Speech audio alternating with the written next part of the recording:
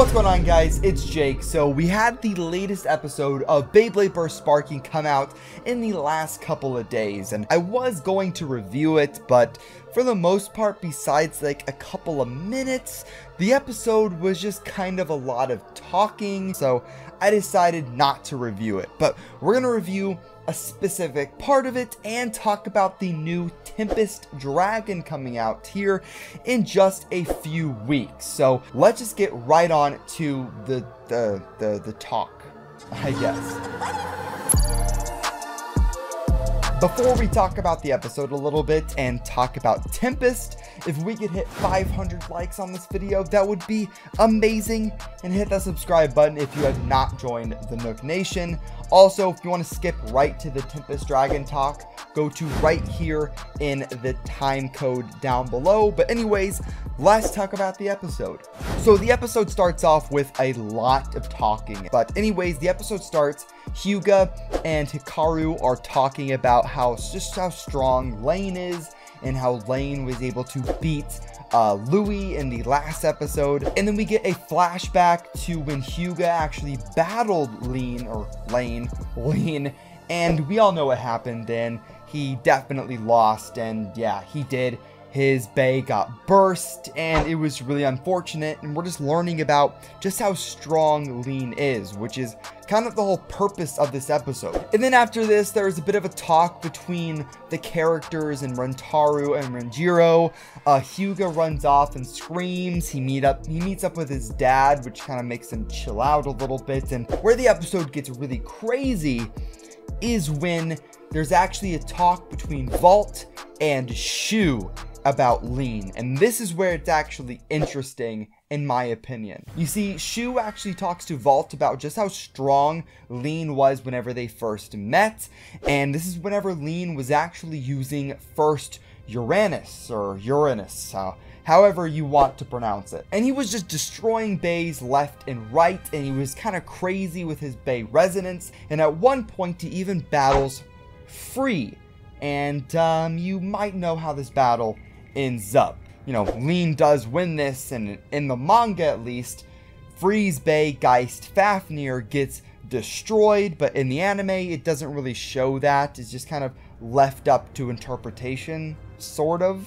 But Shu is shocked by this because it's crazy how strong this new blader is. And at one point, while Shu is walking down the halls, he walks upon Lane developing his variant Lucifer, which is, I guess, an evil bay, and it just kind of shows how evil Lane is becoming overall. And that is kind of where the episode ends off, but as you guys probably know, the big August release right now is, of course, the Tempest Dragon triple set, which means that Drum is going to show up in the anime at some point, and in the preview of next episode, he does show up, and we get some kind of funny screenshots. So now, guys, we're gonna But now we're actually going to segue onto the Tempest Dragon triple set, now that we know Drum is going to be popping up pretty soon. I talked about it in my last video, but it was just kind of like rough pictures from Koro,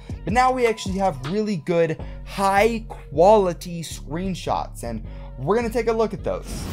The set is going to be a little over 4,100 yen. So going over the kind of bays that don't really matter that much, we have Curse Satan, which is cool because, like I said, Curse Satan is a bay that we only got in a random booster, and while this is like a flipped color scheme in that it is green and yellow with purple stickers, and I think it's kind of ugly, kind of, at least you do get Curse Satan, and you also get the chassis it was supposed to come with. The next one is Naked Diabolos, and this one is pretty interesting as well, because Naked is a layer base that we got in a random booster prize, so it is pretty rare.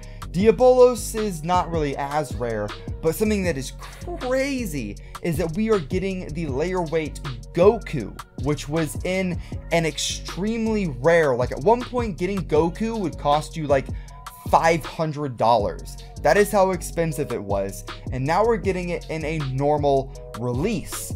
And so if you guys want a really rare part, now you can get it for pretty cheap overall. And Naked Diabolos actually has a brand new driver called WV, or wave. And just looking at a picture of this driver, it seems like it's going to be kind of really good for life after death, or LAD, or LAD, however you want to say it. And pretty much, I guess it's going to be kind of free spinning, or maybe one part of it's going to be free spinning. And the main thing is going to be keeping balance and spinning at least a little bit for a little bit longer of a time. So maybe this driver will be competitive. I'm not really sure. But now, guys, we actually get on to Tempest Dragon, which is the main bay in this set. And like I said in my last video, and as you guys may know, it kind of has two major modes, an awakened and non-awakened mode. So the full combo for this bay is Tempest Dragon on 1A with charge metal. So the charge is the same as we got on Ace Dragon back in GT, but pretty much everything is metal now, which, you know, kind of makes sense because of charge metal. 1A is just a blue recolor of something we had on Super Hyperion, so not really anything crazy new. But where we get into the real stuff is the layer and ring. So the ring, like I said, has an awakened and non-awakened mode. So whenever you first get it, none of the blades are popping out, and honestly, it looks really circular. Circular to the point where I wonder if the non-awakened mode will be better in competitions than the awakened mode. Just kind of something to think about. But as you battle it, that is when the blades actually pop out. And the blades seem to be pretty significant overall. So guys, now that we know how the layer actually looks overall, I really dig it. Like, overall, the dragon chip isn't anything new, and it kind of looks similar to Imperial Dragon's chip, but the bay in general looks really colorful. We have yellow, green, blue, white, purple. It's just really cool. I like the way it looks.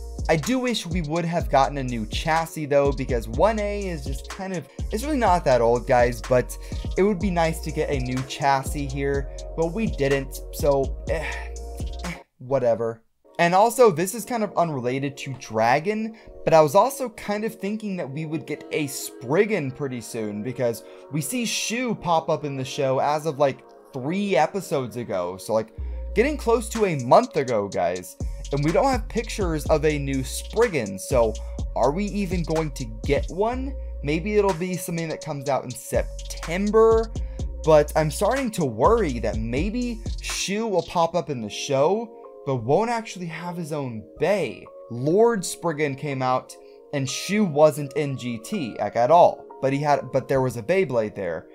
And now that we're in Sparking, it'd be kind of crazy if Shu popped up in the show, but he didn't have a Beyblade. I really want there to be a new Spriggan, but it's just kind of weird that we have a Dragon already, but no Spriggan. That's odd. Maybe they're saving it for a couple of months from now or something. And that's going to wrap up this video, guys. Overall, what do you think of Tempest Dragon? This is probably the last video I'm going to make about it until they, you know, Takara Tomy makes their own video battling it or showing the parts off differently or something. And I just wanted to tell you guys all about this new set, and also kind of sort of review this latest episode, even though not much really happened at all. But let me know what you guys think of Tempest Dragon, and let me know what you guys think of Drum coming back in Beyblade Burst in the comments down below. If you like this video, hit that like button, hit subscribe to join the Nook Nation, and I'll see you guys in the next one. Have fun, and bay away.